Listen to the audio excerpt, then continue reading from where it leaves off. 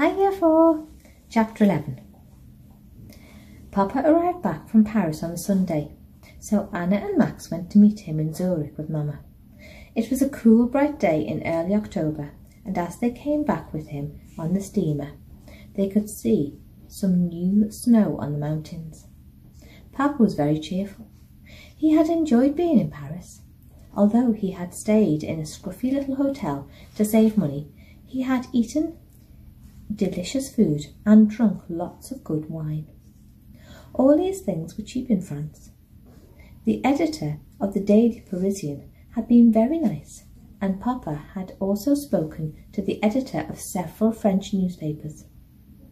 They too had said that they wanted him to write for them. In French? Asked Anna. Of course, said Papa.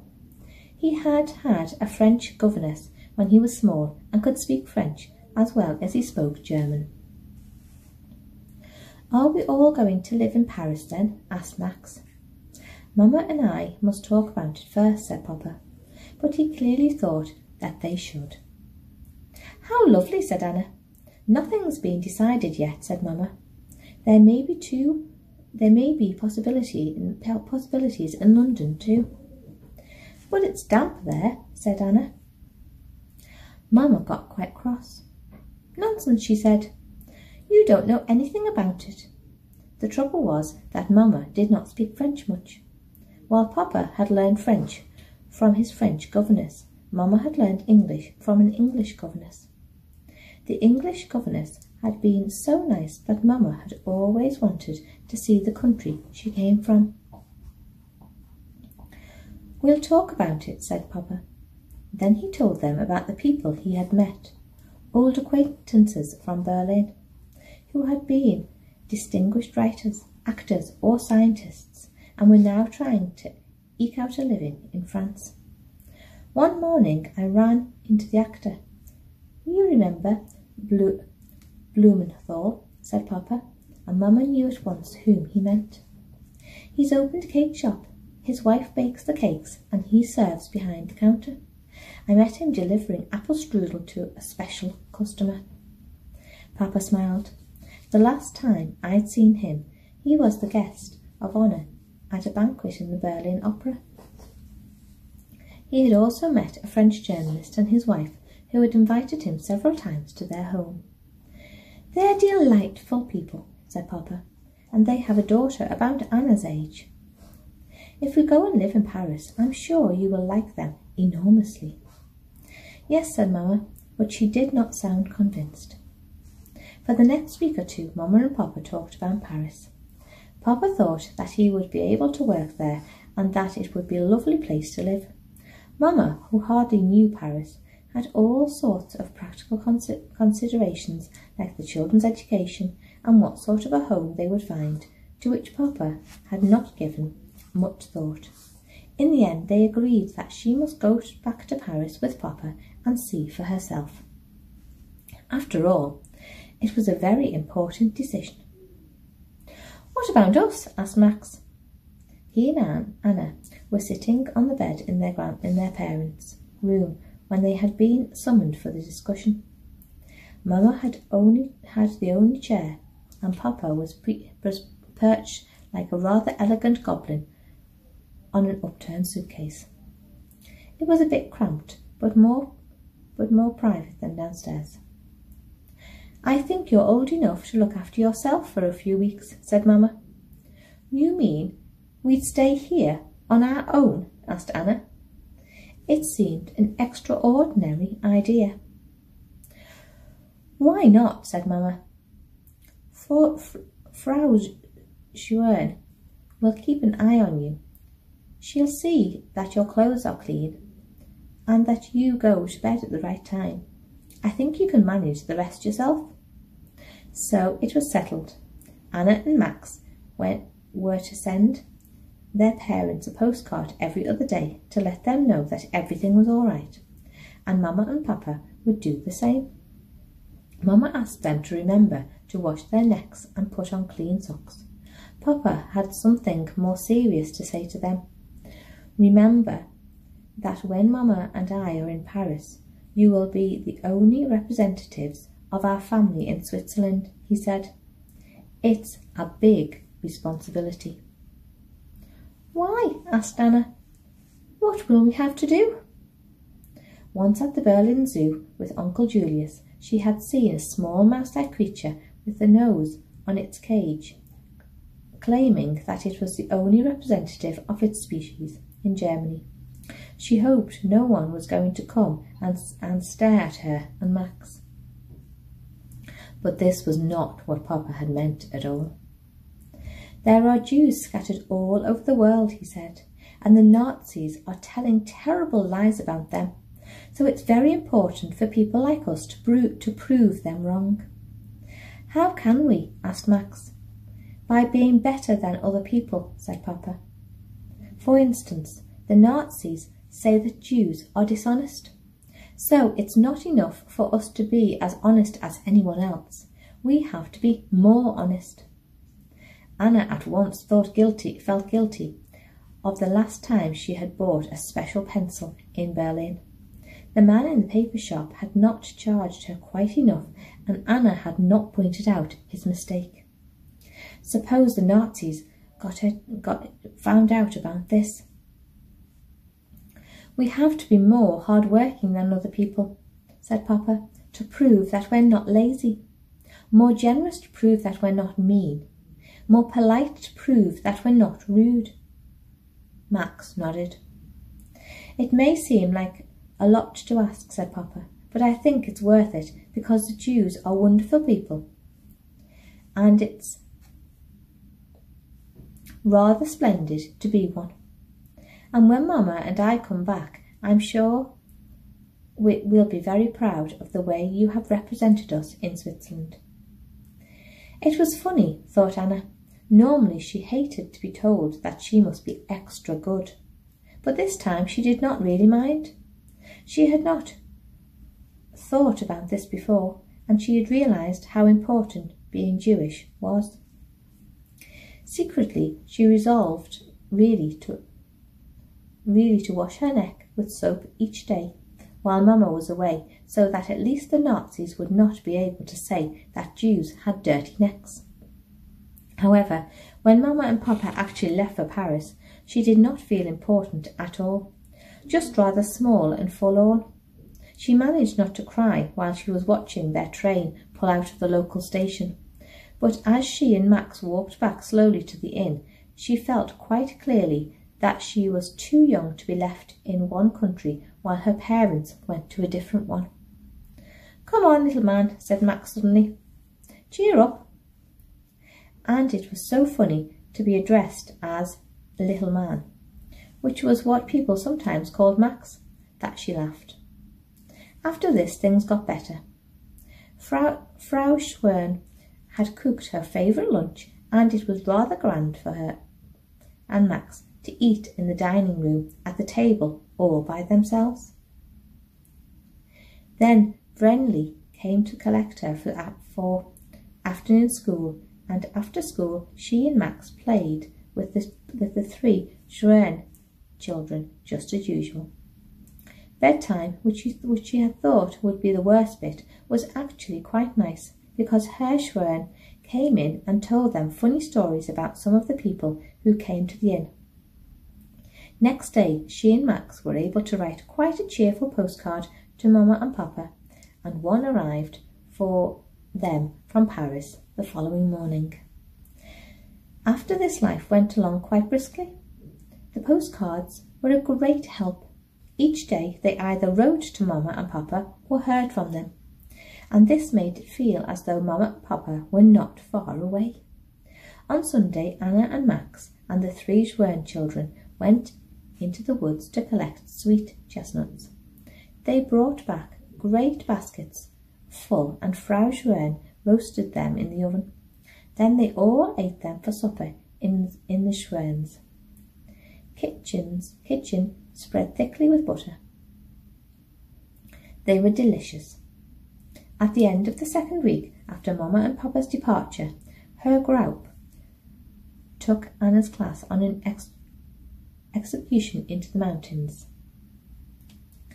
They spent the night high up on the mountain side, sleeping on straw in a wooden hut, and in the morning Herr Graup got them up before it was light.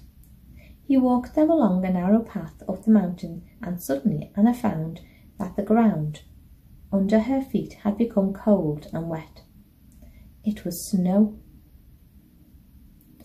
"Look!" she cried, and as they looked at the snow, which had been dimly grey in the darkness, suddenly became brighter and pinker. It happened quite quickly, and soon a rosy brilliance swept across the entire mountainside. Anna looked at Vrenli. Her blue sweater had turned purple, her face was scarlet, and even her mouse-coloured plaits glowed orange. The other children were equally transformed. Even Herr Graup's beard had turned pink. And behind them was a huge empty expanse of deep pink snow and slightly paler pink sky.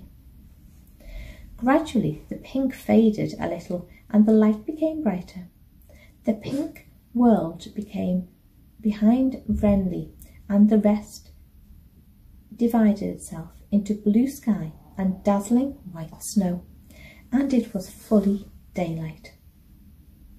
"You have now seen the sunrise in the Swiss mountains, the most beautiful sight in the world," said Herr Graup, as though he personally had caused it to happen. Then he marched them all down again. It was a long walk, and Anna was tired long before they got to the bottom. In the train on the way back, she dozed and wished that Mama and Papa were not in Paris, so that she could tell them about her adventure. But perhaps there would soon be news of their return. Mama had promised that they would only stay away 3 weeks at the most, and it was now a little more than 2. They did not get back to the inn until evening. Max had held back the regular postcard of the day, and, tired as she was, Anna managed to cram a lot on it about her excursion. Then, although it was only 7 o'clock, she went to bed. On her way upstairs, she came upon Franz and Verilia whispering together in the corridor. When they saw her, they stopped. "What were you saying?" asked Anna. She had caught her father's name and something about the Nazis. "Nothing," they said. "Yes, you were," said Anna. "I heard you." "Pa said we weren't to tell you, for fear of upsetting you. But it was in the paper. The Nazis are putting a price on your pa's head." "A price on his head?" asked Anna stupidly. "Yes," said Franz. 1,000 German marks. Pa says it shows how important your pa must be. There was a picture of him and all. How do you put 1,000 marks on a person's head? It was silly. She was determined to ask Max when he came up to bed, but fell asleep long before. In the middle of the night, Anna woke up. It was quite sudden, like something being switched on inside her head, and she was immediately wide awake. And as though she had been thinking of something else all night, she suddenly knew with terrible clarity how you put 1,000 marks on a person's head. In her mind, she saw a room. It was a funny-looking room because it was in France, and the ceiling, instead of being solid, was a mass of criss-crossing beams. In the gaps between them, something was moving. It was dark, but now the door opened and the light came on. Papa was coming to bed. He took a few steps towards the middle of the room. "Don't!" Anna wanted to cry. Then the terrible shower of heavy coins began. It came pouring down from the ceiling onto the Papa's head. He called out, but the coins kept coming. He sank to his knees under the weight of all the coins, but they kept falling and falling until he was completely buried under them. So this was what Herr Schwern had not wanted her to know. This was what the Nazis were going to do to Papa. Or perhaps, since it was in the paper, they had already done it. She lay staring into the darkness, sick with fear. In the other bed, she could hear Max breathing quietly and regularly. Should she wake him? But Max hated being disturbed in the night. He would probably only be cross and say that it was all nonsense. And perhaps it was all nonsense. She thought with a sudden lightening of her heart. Perhaps in the morning she would be able to see it as one of those silly night fears which had frightened her when she was young, like the time when she had thought that the house was on fire, or that her heart had stopped. In the morning there would be the usual postcard from Mama and Papa, and everything would be all right. Yes, but this was not coming from her imagination. It had been in the paper. Her thoughts went round and round. One moment she was making complicated plans to get up, take the train to Paris, and warn Papa. The next moment she thought how silly she'd look if Frau Schwern should happen to catch her. In the end, she must have fallen asleep because suddenly it was daylight and Max was already half-dressed. She stayed in bed for a moment, feeling very tired and letting the thoughts of the previous night come creeping back. After all, they seemed rather unreal now that it was morning. Max, she said tentatively. Max had an open textbook on the table beside him and was looking at it while he put on his shoes and socks. Sorry, said Max. Latin exam today and I haven't revised. He went back to his book, murmuring verbs and tenses. Anyway, it didn't matter, thought Anna. She was sure everything was all right. But at breakfast, there was no postcard from Mama and Papa. Why do you think it hasn't come? She asked Max. Postal delays, said Max, through a mouthful of bread. Bye, and he rushed off to catch his train. I dare say it'll come this afternoon, said Herr Schwern. But she worried about it all day at school and sat chewing her pencil instead of writing a description of the sunrise in the mountainside. What's the matter with you? Asked Herr Group. She usually wrote the best compositions in the class. It was beautiful. You should have been inspired by the experience. And he walked away, personally offended by her lack of response to his sunrise. There was still no postcard when she came home from school, nor was there anything in the last post at 7 o'clock. It was the first time that Mama and Papa had not written.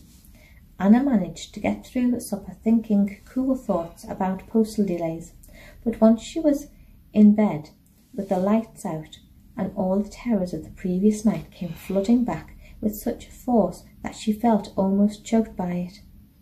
She tried to remember that she was a Jew and must not be frightened. Otherwise, the Nazis would say that all Jews were cowards. But it was no use. She kept seeing the room with the strange ceiling and the terrible rain of coins coming down on Papa's head.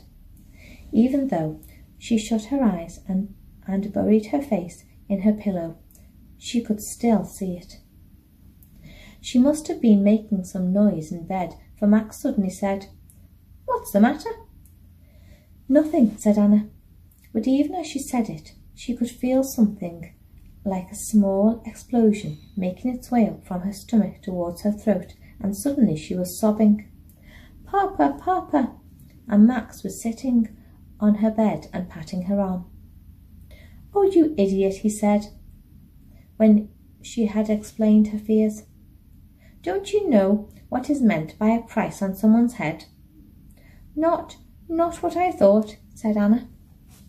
No, said Max, not at all what you thought.